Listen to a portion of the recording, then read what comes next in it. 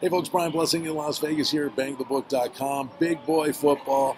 It's a Sunday night game with a lot on the line, and that's in the NFC East with Philadelphia at Dallas. Dallas is a 3-point favorite. Total on this game is 49.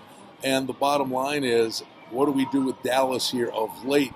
A team that's hit the skids, and they were ready to throw a parade for these guys after 3 games of the season. They were talking about them like they were the best thing going in the NFC and acting like they were the 85 Bears.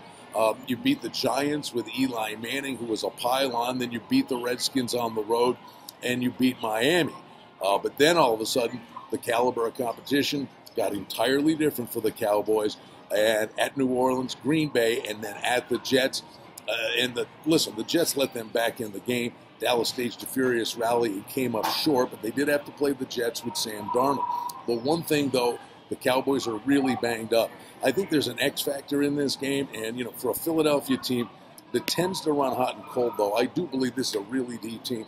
I think Jordan Howard and Sanders are a real nice 1-2 combo punch in terms of running the football more consistently for the Eagles. But I think Jim Schwartz is the kind of defensive coordinator. Familiarity breeds contempt. This guy knows what he's doing. I think he'll be able to. First of all, they got to stop Elliott. And he's probably going to get his, but if they can contain Elliott, Schwartz can do some things to conceivably frustrate Dak Prescott. To me, the difference in this game, the player's on the field, but it could be a guy with the game plan, and that's Jim Schwartz, the defensive coordinator for Philadelphia. Like this Eagles team, I think they're deep. Both of these teams have run hot and cold, but I think there's no disgrace in Philly losing at Minnesota. At the moment, the more flawed team is the Dallas Cowboys. And I think you absolutely have to grab the 3 here and think that Philly can win the game outright.